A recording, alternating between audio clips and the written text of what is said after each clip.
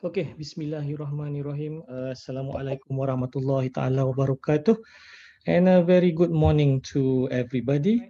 So we'll start. Okay, thank you very much that for attending this thing today. So what we will have here is today the virtual basic critical care management course for non-ICU doctors.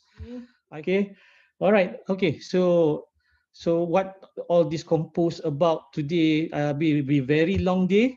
Yes, as you can see, we have done this training before, initially in HPKK when it started, and after that the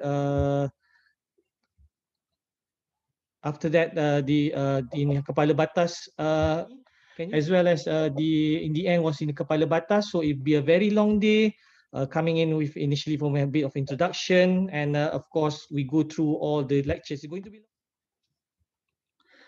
So the question comes is, why me? Why are you all really interested today coming in? As we know, we are going through the scenario, the worst case scenario that we ever want it to be at the moment.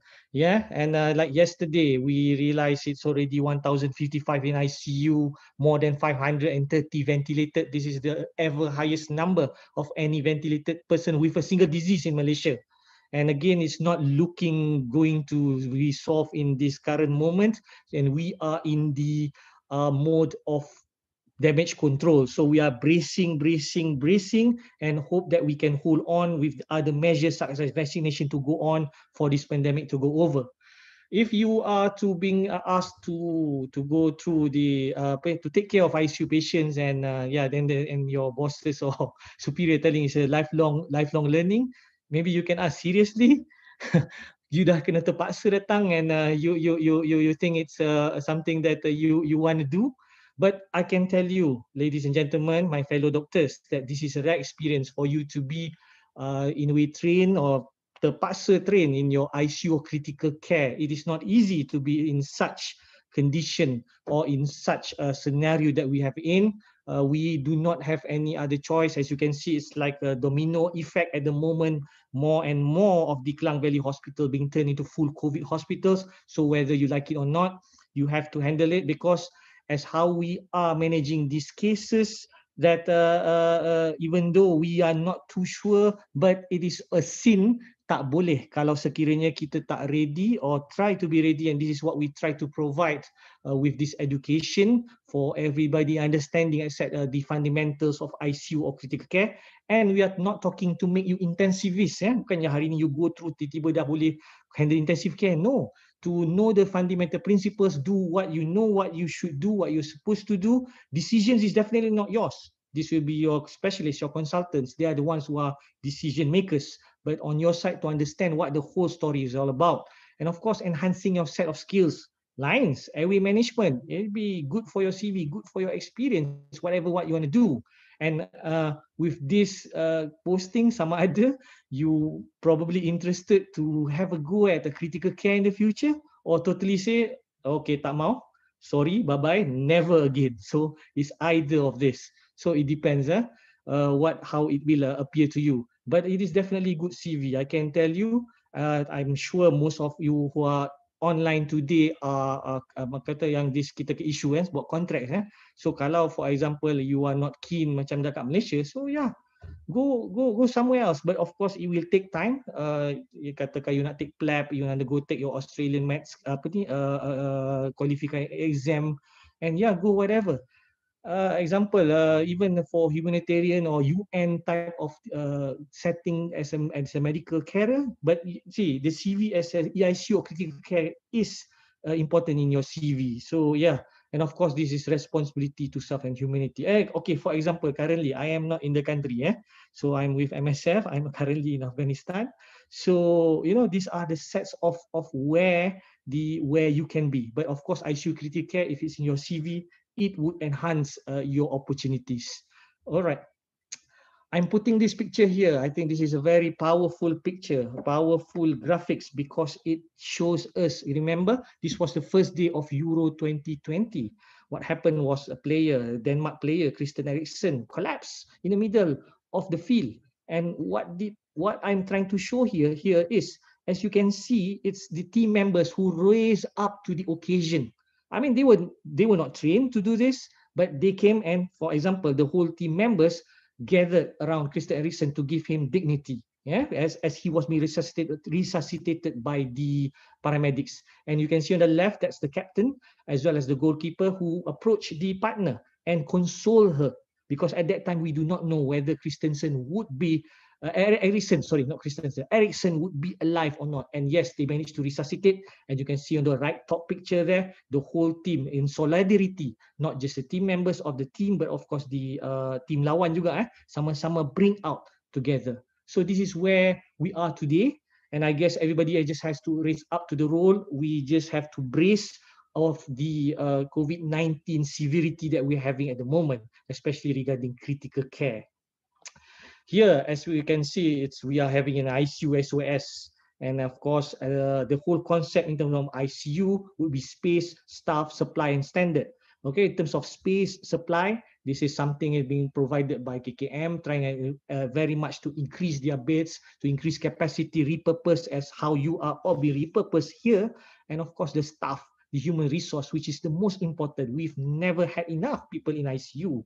And now we are forced to open up critical care beds, and the only idea is to get everybody to work towards this. Of course, when we talk about COVID-19, the core topic here is infection control. So it is very important, I'm sure 1.5 years, whether even though you are not directly taking care of COVID patients, I'm sure the precautions in infection control should be clear by now, donning. The importance of this is core. And the reason why COVID-19 becomes a main problem is the infectivity. Hence, you need to ensure good infection control in your routine care, and of course in the airborne isolation for the airway AGP, airway aerosol generating procedure. And of course, the important thing is to protect your team, yourself, and your patients. Just here, what I'm sharing to you in terms of level of ICU care. The usual ICU unit that we know will always be level 3, which has all the facility, maybe in district hospitals, or the non-tertiary would have a level 2 where they do not have the ability, for example, for dialysis as level 3.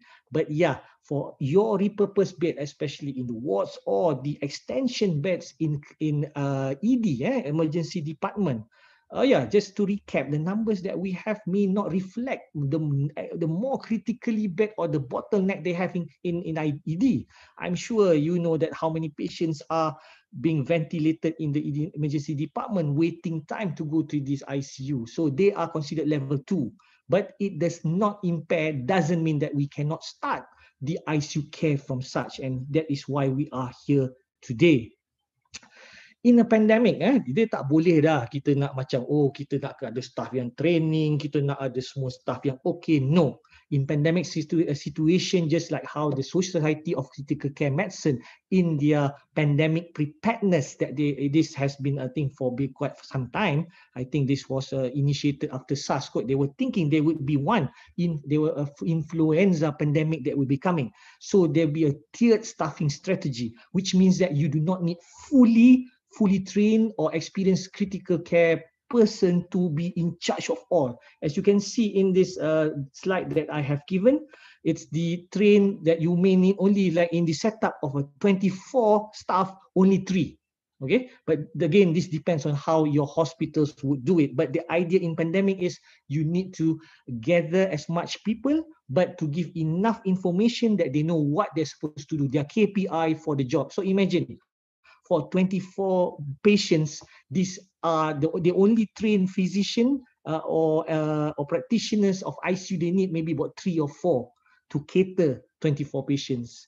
Hence, I think in our center or in our centers that we have, I think this was suggested earlier in HPKK, that what was done is the supervision for 1 to 5 bed. There'll be 1 specialist and 1 senior nurse of ICU trained and 1 senior MO.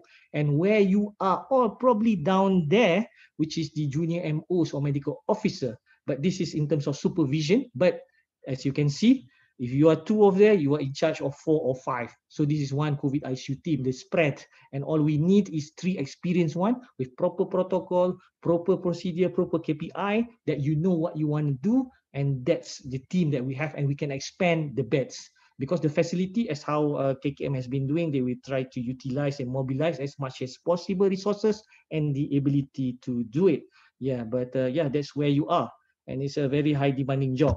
So in your likely scenarios, I think number one, most important in even the hospital setup is your triage or triage. Tengoklah macam mana how you pronounce it, criteria. And for good prognosis, score prognosis. And this is where the critical part is for you to understand who have the better chance and who has not, and to triage. Even that now we have issues, we have problems that the bottleneck we have in emergency department and also in ICU. Imagine if every day we have, I mean reported dia katakan dalam kita punya buat 50 kan, kita punya cat 5 per day etc. Tapi kalau 50 kali 5 hari dah 250 kan. So macam mana? So this is very important in terms of planning. So your head is better. But again, you guys, you do not, this is not your decision. This is their decision. You have to do your job. So what are your scenarios? Number one, definitely you're deteriorating category 4 and 5. Or those who from category 2 go straight to category 4. And this is where you are starting to manage them. A collapse category 4 and 5, probably easier because the outcome is simple, whether you get them in your 30 minutes or not. But most important is to initiate the early intervention ICU care, even in a ward ventilation or ward repurposed ICU. ICU care can be done. It is still possible because I think we have only one disease that we are looking at the moment. Of course, patients have comorbids, but the important initial part of the disease. And of course, the issue of end-of-life care. Certain patients, you may not need to intubate, but there must be a certain or idea or understanding how to do this end-of-life care for the patients, and especially regarding communication. There are so many things today that will be discussed. So I'm just giving this introduction. Hence, the key training activities that would be in your ward would be for the repurposed ICU, for your repurposed ICU setup, your standard daily basic ICU monitoring. You should know about your aerosol generating procedure intubation. If you're really in ICU, you're talking about extubation, your code blue PPE, how to know and just to know that an emergency, but in pandemic there's no emergency. All right, so there's some keywords or jargons there. Invasive and non-invasive ventilation, and we talk about transport of the critically ill. There will be a lot of transport that we heard that you need to do them in a proper isolation. And of course, when we talk about futile management in terms of end-of-life care.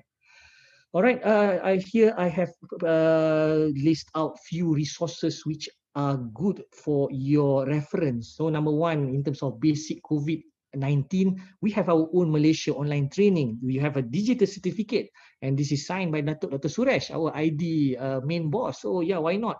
I think you should get, and you should all have at least this training. I would suggest for you to go into the Toronto COVID-19 ICU training.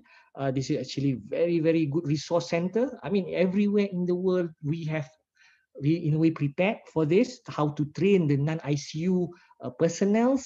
And this has come in, I mean, this has been since June last year. So there are many resources in the internet. Just go and browse. So I've given a few. And here in terms of nurses, but let me show you. I reckon, even though it says it's for nurses, this is actually the PDF printout of that particular resource.